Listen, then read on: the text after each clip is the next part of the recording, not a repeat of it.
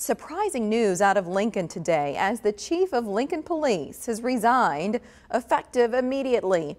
Reporter Alex Whitney explains why this situation is already familiar. It was a short stay in Lincoln for now former Police Chief Theresa Ewins, who was only confirmed as the Lincoln Police Chief on July 19, 2021. She took over a troubled department that saw its fair share of challenges in her brief tenure. When Ewins became chief of the Lincoln Police Department, it was mired in sexual harassment lawsuits and had a shaky relationship with the community it served after a year of tension following the killing of George Floyd in May of 2020. Despite her rocky tenure, Lincoln Mayor Leary Gaylord Baird was complimentary of Ewins in her statement on the resignation, saying in part, "During her tenure, Chief Ewins and I worked to deliver the high level of public safety that we have here in Lincoln.